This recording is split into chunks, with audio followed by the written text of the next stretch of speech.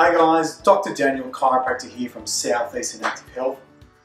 One of the first questions that people often ask when they come into my room for the first time is, why do you have a bed in your room?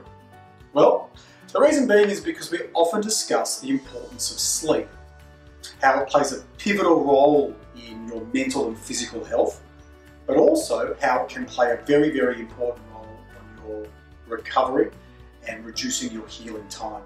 We often discuss things like tips on how to get a better night's sleep, the importance of sleep, and also how to choose the correct mattress or pillow specific to them to help them get the best out of their sleep and to make the most of their recovery. We're going to go through the specifics of sleep, all the different aspects, and we're going to give you guys some practical tips to use at home in order to make sure that you're getting the most out of your sleep, but also because it plays such a pivotal role in your recovery, which is something that obviously we're very passionate about here in getting people better as fast as we can. So what I wanted to cover today really simply was the three biggest things that people ask me about sleep is, why do we need sleep? Why is it so important? What does it actually do? And how much do you need? So the first question, why do we need sleep? Well, sleep is a vital component of our body's day-to-day process. It's how we maintain a healthy heart, it's how we regulate our hormones, it plays a pivotal role in our weight control as well, and it's very, very important when it comes to optimal health and well-being. So sleeping is very, very, very important. I cannot stress that enough. The second thing, what does sleep actually do? Well, this is really an interesting question because a lot of people think when I go to sleep, my mind switches off, my body shuts down, and I wake up the next day and that's it. That's actually not the case. Even though our physical body is asleep, our brain is performing some critical stages in order to help our bodies function better for the next day.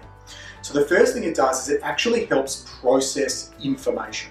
So if you think about all the things you learn and all the things you take in on a day-to-day basis, when you sleep, your body actually transfers that information from short-term memory and processes that and puts it into your long-term memory. So if you think about studying for an exam or learning a new skill, trying to ride a bike, trying to juggle, we learn this new skill, and when we sleep, our body actually consolidates that information so we're able to remember it and use it the following day. The second thing that we do when we sleep is it actually helps restore tissue. Now this is very important, and this is something that I often talk about with my patients. When we sleep, our body actually heals itself. So if you've got an irritation or a sprain or a strain, or you've got some tissue damage in your body due to an injury, when you sleep, your body actually restores and heals that tissue, again, helping your body recover faster. And the third thing that it does, and this is actually more specifically for our athletes or anyone that's trying to strengthen their body, when you sleep, your body actually builds strength. So when you're asleep, your muscle fibers grow. When you go to the gym and you work out and you want to get the gains the next day, sleep plays a vital role in that, because when we're asleep, we actually strengthen our body. Again, this is important for our athletes, but also our people here that want to increase the stabilization, make their bodies nice and strong and resilient to stop them from getting re-injured. The third question, how much sleep do we need? Well, this is a tricky one because everyone's body's different. If we were to take an average, we would say that for an adult, 18 and above, we're looking between 7 to 9 hours of sleep a night. If we're a student a little bit younger, so something between, let's say, someone between 6 and 17, they need a little bit more sleep. So we're looking at somewhere between 9 and 11 hours. And as a toddler, if you can imagine how much learning a toddler does, someone between the ages of 1 and 2, they're really experiencing the world for the first time. So as you can imagine, they need a lot of time to process the information. So toddlers need a lot more sleep, somewhere between 11 to 14 hours a day. Now, I'm going to leave you with one tip with regards to sleep before I leave you today. And this is really about making sure that you get the most out of your sleep and you're sleeping efficiently. One of the things that people often say that they struggle with is actually getting to sleep because their brains are so active. Now, we spend a lot of time of our days looking at screens and computers, TVs, tablets, smartphones, all that sort of thing. And what that does is it puts our brain into a higher brainwave, or to alert brainwave, which we call beta.